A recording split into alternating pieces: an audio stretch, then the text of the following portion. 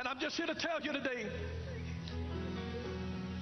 God sees your pain and your affliction, and He sees the very thing that has touched you and scorched you.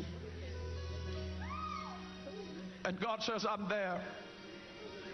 I come in the midst of your confusion, into the midst of the insanity of your lives, into the midst of broken and blended relationships. I come right in the midst. I am your God. And God says, I accept you just the way that you are, with all of the baggage, all of the carnage in your life, the scars from things that have been amputated from your life. I'm there with you. I come in the midst of your pain. And I am God. Father, we stretch our hands to you. No other help we know, God. If you withdraw yourself from me, God, where, God, can we go? You are our strength, God, this day. You're our peace. You're our victory. You're our healing balm, God, and we have no way to go but the way in which you carry us. Father, we ask you to fill us with the very substance of who you are. Because at points we have been wounded. We know that you filled us before, God, but we've been like a cistern that can hold no water. And we've been hemorrhaging. We've been leaking out the very thing that you placed on the inside of us. And God, sometimes you've given us so much to be able to encourage and strengthen others, God, now, but we look to you for strength for this vessel. We say, God, help us. God, help us. God, help us and fill us with the fullness of who you are, God. Fill us with the fullness of who you are. With the water of your word, God, and let that water regulate, God, the temperatures of things that come around us that try to begin to change who we are, God, and help us to be able to hold what you've given us to hold. We speak in the name of Jesus, even concerning our seed and our destiny, to say that our children shall live for God, that great shall be the peace and the composure of our children, and they shall be taught of the Lord. We decree, God, in the name of Jesus, that grandchildren, God, wayward children, sons and daughters, God, will come back home, that their hearts will be turned unto you, God, that you will break their hearts, God, with the things that break yours, God, and that you will cause full-fledged restoration, God, to come once again. God, we trust you to be able to do what we cannot do.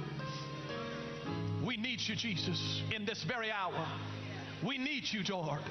Lord, we need you. We need you. We need you to fill us with all that you are, your presence, and that the water of the Spirit might be so abundant in us that every time, God, that we are wounded, out of our bellies shall flow the rivers of the living waters, God.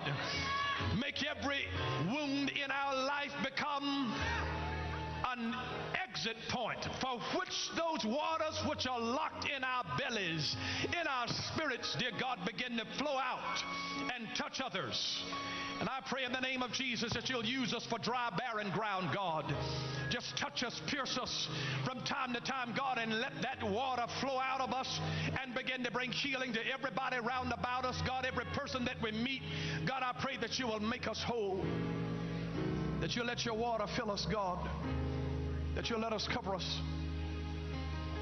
Father, the very thing that you have begun in us this day, may you perform it unto the coming of the Lord Jesus.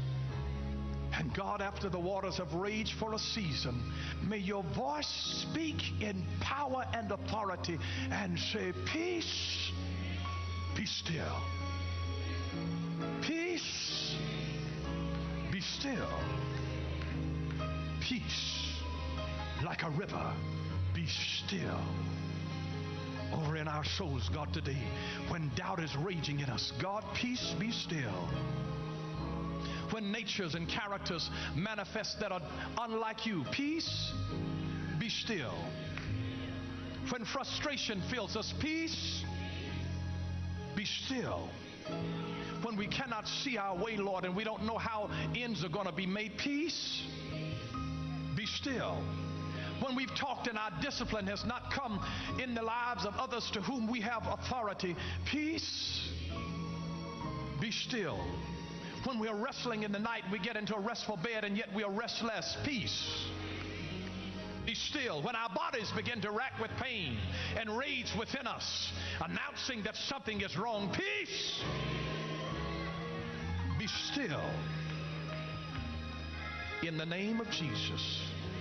And for it we will give you the glory and the honor and the praise in Jesus' name. Amen.